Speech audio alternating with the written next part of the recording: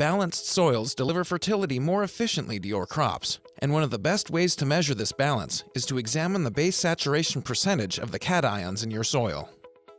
Percent base saturation is essentially a calculated value looking at those cations, potassium, calcium, magnesium, along with hydrogen and sodium, and putting all of those nutrients on an even playing field. So we're able to compare apples to apples amongst those cations. A lot of times we look at soil tests, somebody will ask us for a recommendation, but it's missing a critical part. That's the base saturation. From the base saturation, it's going to give us the opportunity to decide what kind of soil amendments we might need in order to maximize the field's potential. There is a direct connection between CEC and percent base saturation. As we talked before, we thought of CEC as a parking lot. And so a low CEC soil had very few parking spots, where a high CEC soil had many parking spots.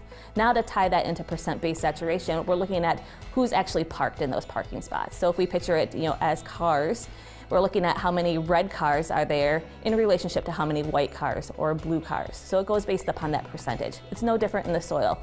Now we want to know what percentage of potassium, calcium, hydrogen, sodium, or magnesium are in those parking spots. What we're talking about when we're talking about base saturation is the ability of the soil to stay in balance. So we'd like the ratio of potassium to be between 3 and 8%, magnesium between 13 and 18%, calcium between 65 and 75%. Our hydrogen we would like to keep below 10%, and sodium below 2%.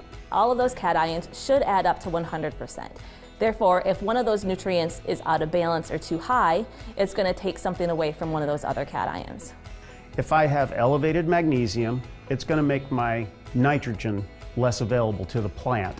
The movement or the mass flow of that nitrogen is going to struggle. When I have elevated calcium or magnesium, being a very strong ion, it can tie up phosphorus. So the importance of keeping those balances in the base saturation is important to keep other nutrients available so that the plant can utilize them at its optimum potential. When looking at a soil test, we have all of these cations at nutrient values, so either in parts per million or pounds per acre. And the difference between that and the percent base saturation is it's providing everything on a level playing field. So the ranges of normal levels in parts per million are going to vary. And if we look at it on a percent base saturation, that's just equalizing everything. So we're able to compare one cation to another. A lot of times we get soil tests and all it will show is nitrogen, phosphorus, potassium, maybe a micronutrient.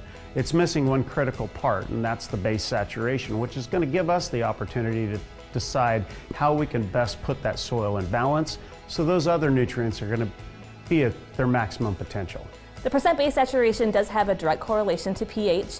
If you're looking at those values, if we have hydrogen on there, that's going to be an indicator that you have a lower soil pH. And then on the contrary, if you're looking at that soil base saturation and you have a lot of calcium, that's going to be an indicator that your pH is on the higher side.